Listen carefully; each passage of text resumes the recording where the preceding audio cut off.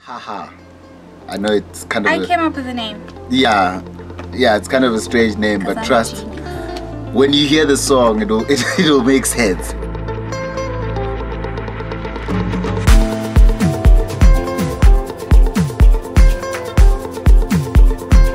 So there's this thing that happens in society or in our classrooms, if you're a teenager, at work, often people will look at a situation that's happening and be like, I don't know, people love laughing at people who are going through a lot,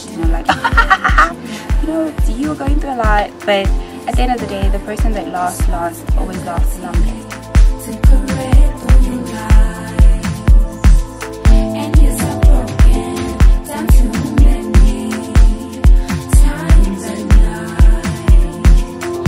It's our first time working together, and it's been a long time coming, I guess.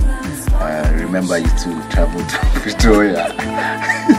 You wait in studio for me to finish. Yeah, and I'd prepare and go to studio in Pretoria, and I'd wait, and then Yami would come out and say, guys, I'm tired. And then I'd have to drive back home, but I guess at the end of the day, it's all about, the passion and knowing, what you want and who you want to work with.